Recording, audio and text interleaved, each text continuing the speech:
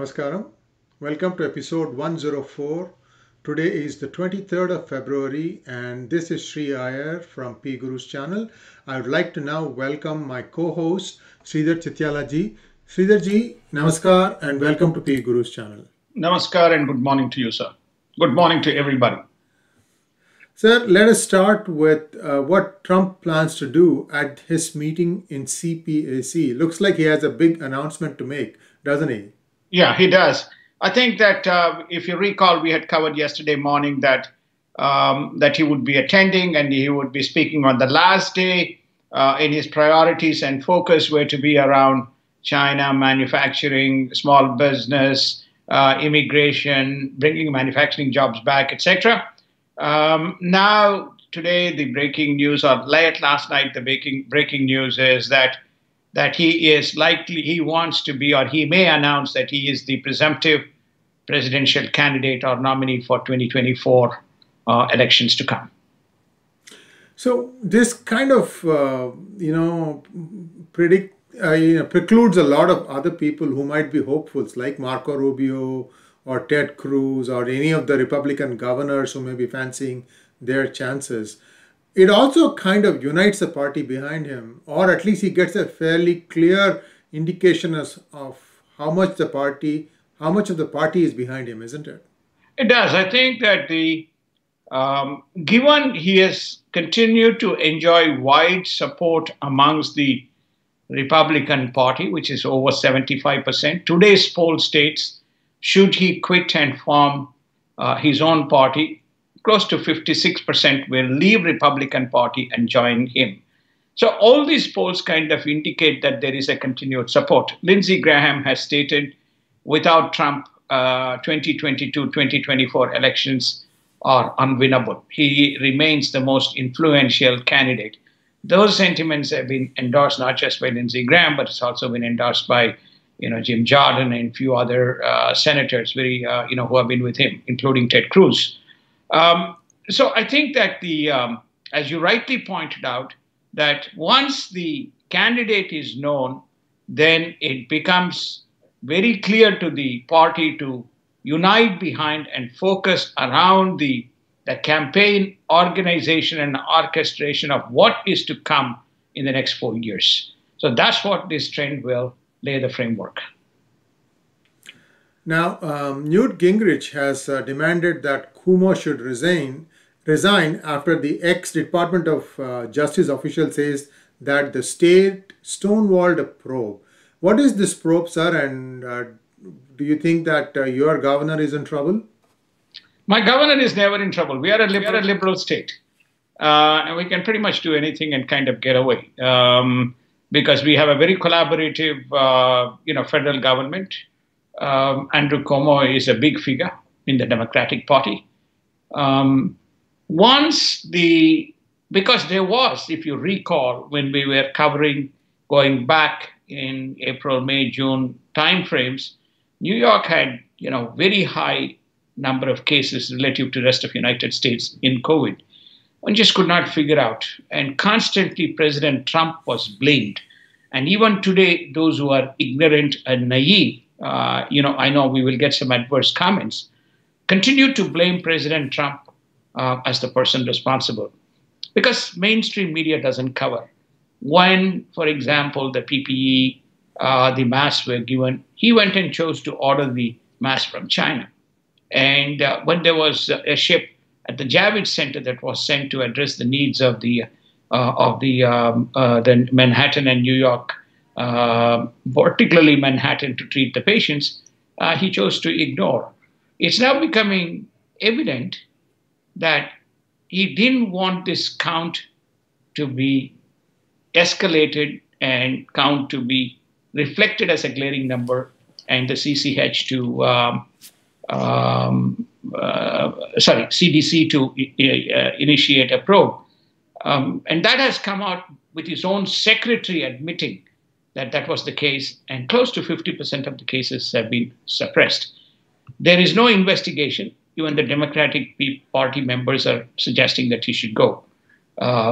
If it is the case, if it is the truth, as the secretary Rosa has pointed out, then it's a very serious situation of misreporting the numbers, and whether there was, an opportunity where the federal government could have intervened and helped to recover and retrieve the situation, given the perilous position that we were in.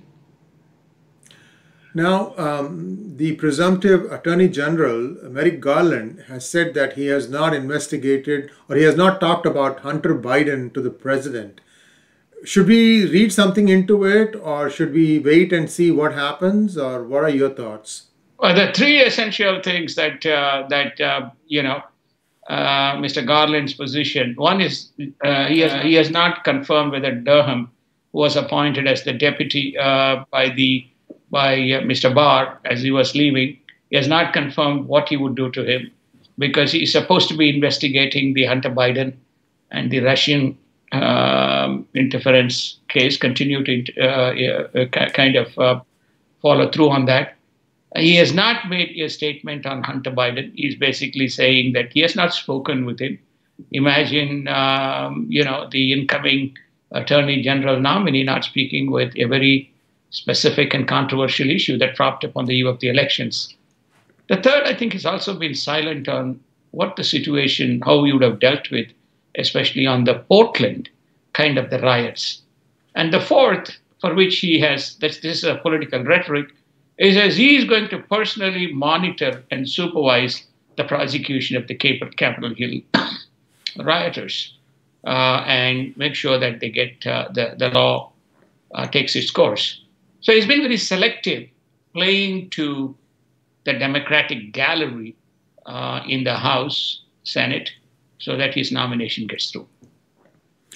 Now, Neena Tandon for OMB, looks like this nomination is running into trouble, because now Susan Collins of the Republican side, a senator, also has said that she would not be supporting her. And I think I read somewhere that even Mitt Romney said that he will not be supporting her. So what are the odds that she's still going to get the OMB nomination? It very much depends on Obama more than Biden. What's the kind of, he is the influential czar of the Democratic Party. He is the invisible hand, perhaps Michelle Obama.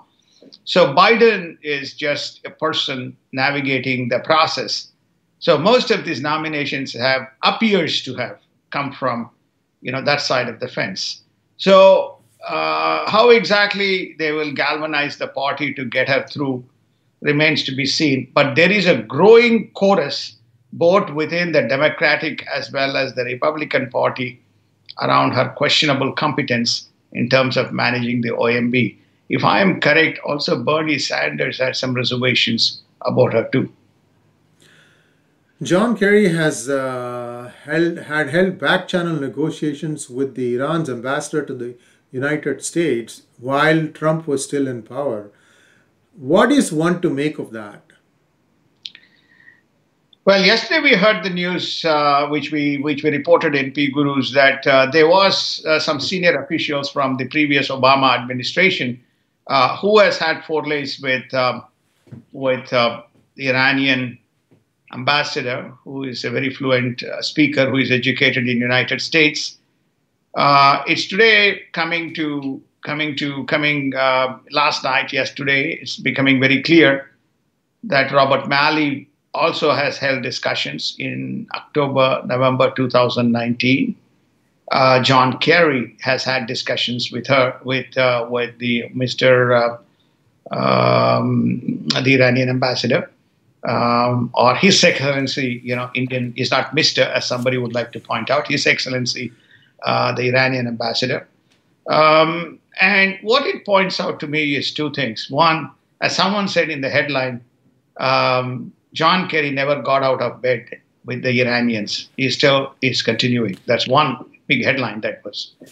What is more intriguing and what is equally perplexing is, can a past president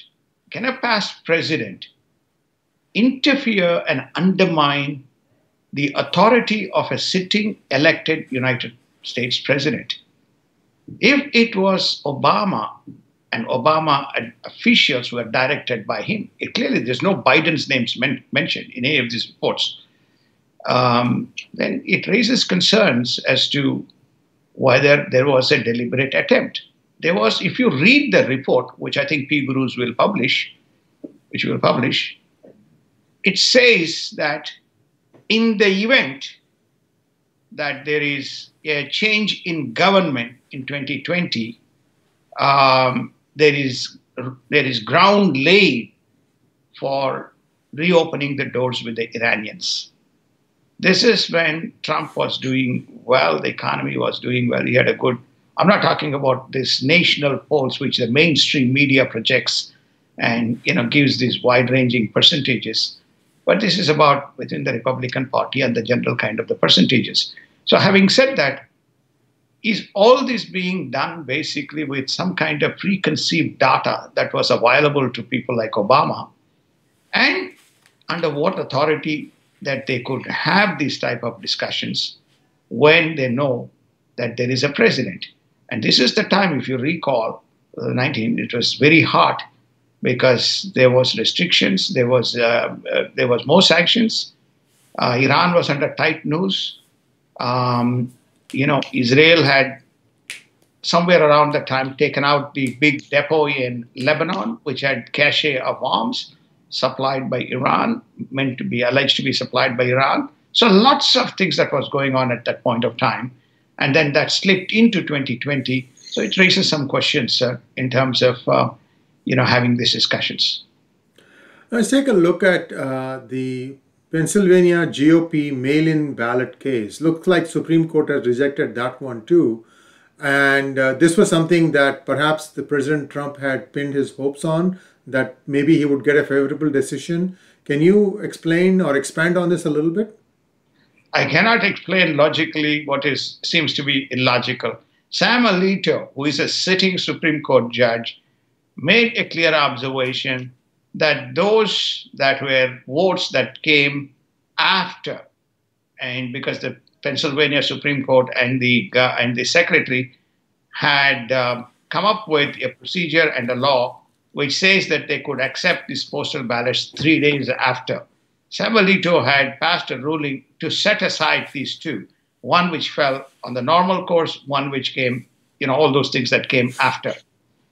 Now, basically to be counted separately, leave alone being counted, nothing happened. The election results were announced. It goes to the Supreme Court out of no reason, which only the lords of the SCOTUS can interpret. Set aside, perhaps, elections is over, there's no point in going back.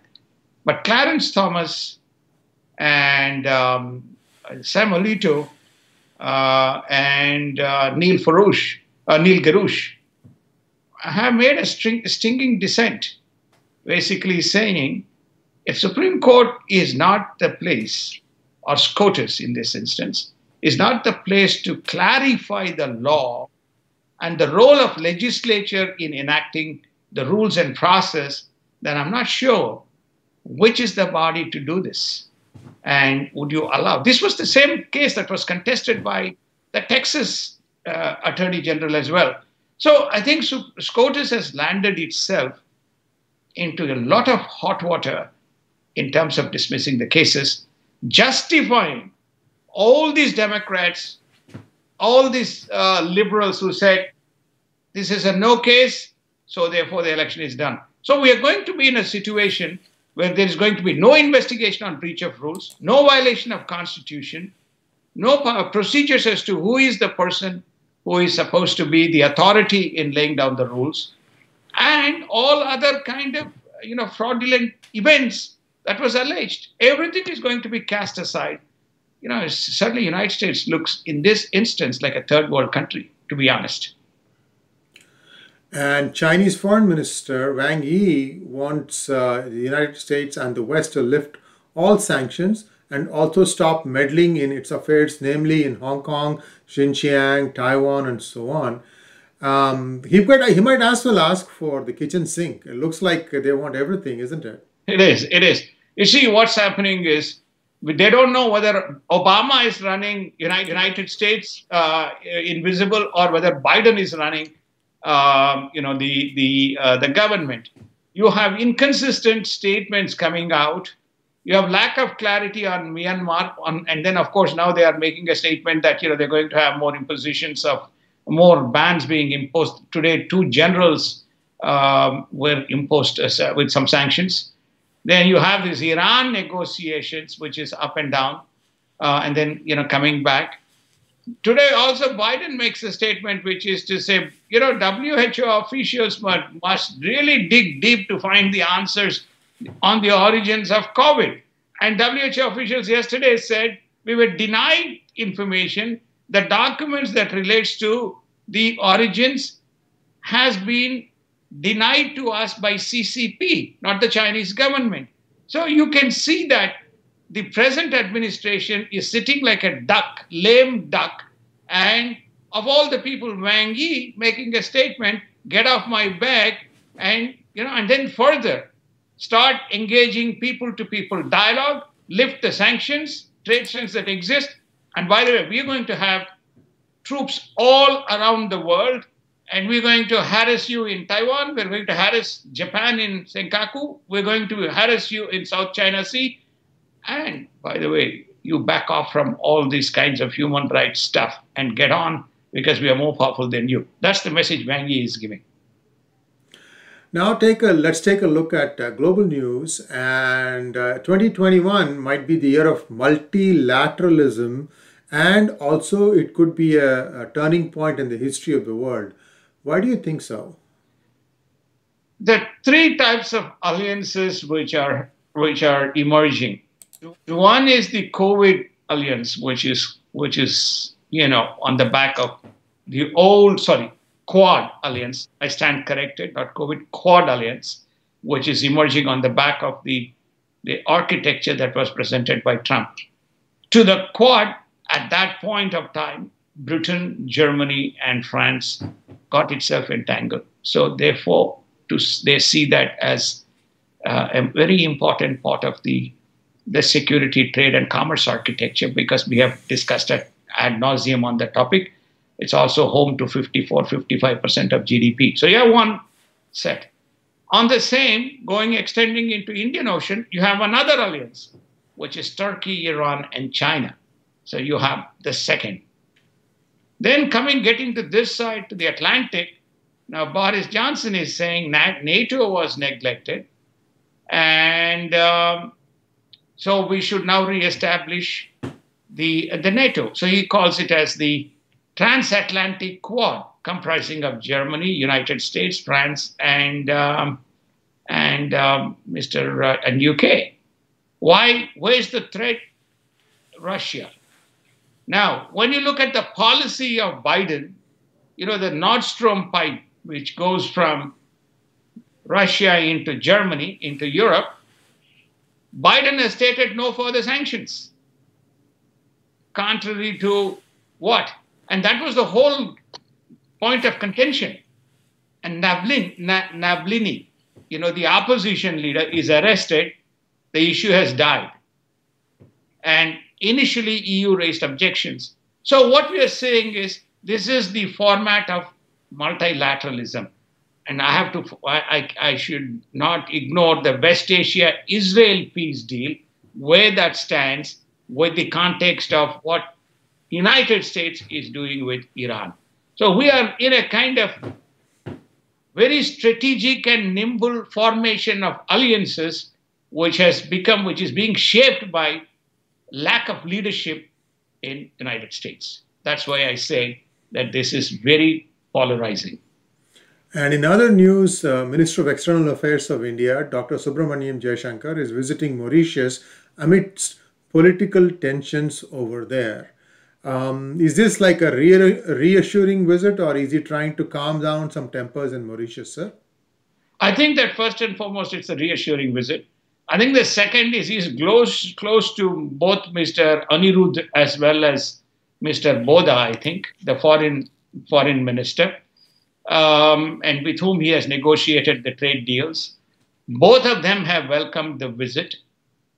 So he's clearly going there not with just making sure that the relationships are intact, but he's also going there for some political kind of, I would say, compromises to work out in the event that there is a transition or in the event there is a status quo. And in Thailand, the Prime Minister has survived a second no confidence motion, but the protests have now started happening on the streets, and the protesters were trying to storm the Parliament House. Thailand was at best a military controlled system. I don't know of any democracy there. What are your thoughts? Is this a puppet government just like Myanmar and other countries, or Pakistan, or is there more substance to it this time? You have put the strategic context behind this. There's always army, there's always the royalty, and then there's always this the corrupt government which is prevalent in Thailand. But he has a majority, I think something like 272 to 206 votes. Is obviously the local policies in terms of the economy and other factors. Remember, Thailand also faces threat from the Chinese on the Mekong River, which is one of the big areas of their rural Thailand and agro development, which is one of the key, with fisheries, which is the key economic activity and jobs for the broader Thailand economy. So I think you're seeing a lot of discontent at the people's level, while at the urban level you have superficial, what you call peace and tranquility prevailing. So that's what you're witnessing. It is very heavily, as you know, his money plays a big part in Thailand, and hence you are seeing the turbulence. He has survived the second one, and he's got a big majority, 272 to 2. He's not like, he's hanging by razor thin edge. And in markets, federal chairman will be speaking to the Congress twice this week, and one wonders what he's going to be telling. Perhaps that their interest rates are going to stay low for an extended period of time. What are your thoughts? I think it's just going to, the Fed is always looking at data differently. They have their own data. Their forecast to 2021 to be a good year. They predicted the GDP growth to be 4.3%. But there's also enough slush of cash that is being put in. The markets have done well. There is a fear. And if you exactly go back 1 year, which is around February, March, the 10-year T-bonds were around 1.3%. Roughly somewhere around that number. Roll the clock forward, it's about 1.34% today. So the bond yields have risen. So the question that may come up is whether the rise in yields in the bonds is early indication of pressure on the Fed to raise interest rates. Then I've got the drawing up there, sir. Please continue. Yeah. And then when you kind of move 3 months later, which is April, around end of April, April 23, 24, 25, around that, when the pandemic is formally announced and the numbers begin to shoot up, if you recall, the rates dipped to 0.64%. Around December, January, October, November, December, we saw the interest rates were at abnormally low, and people were able to get 30-year, 30-year mortgages around 2.5%. So now the fear among the mind of the investors in the markets is we are still not out of the pandemic, but the yield is at 1.3%. So is there pressure to raise the interest rates to bring the yield, a little bit down the curve, which always does the opposite?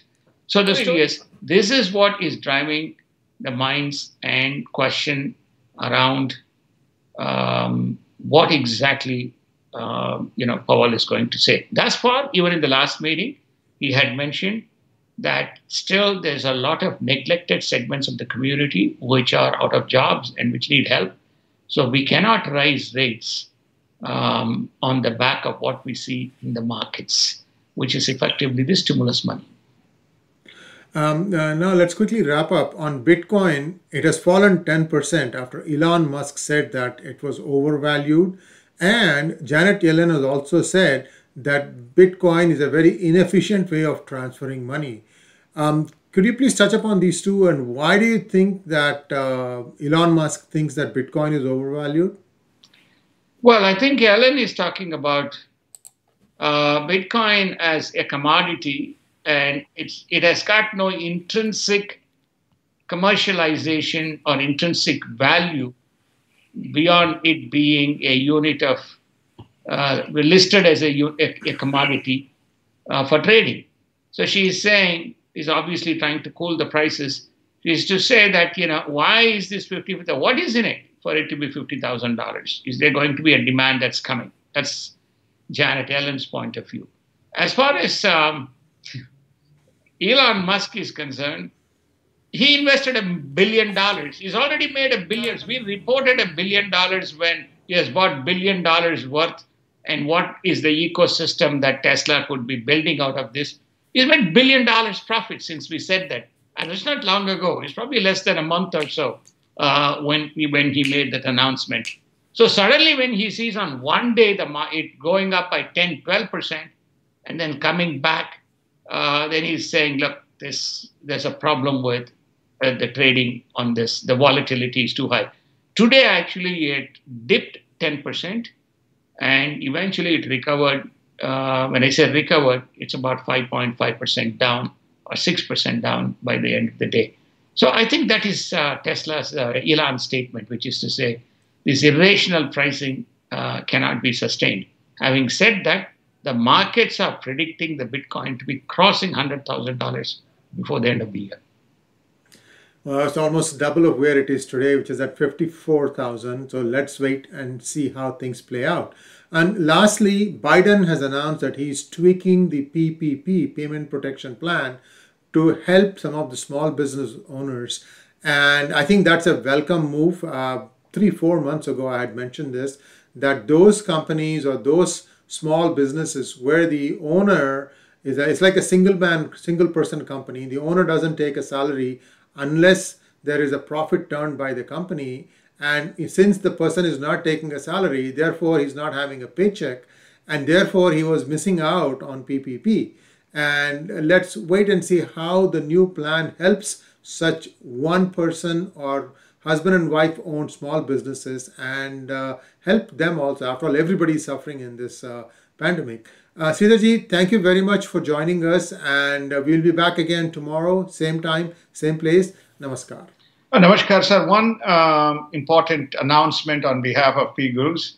We're going to have a fireside chat for 20 minutes with Mohandas Pai on the rising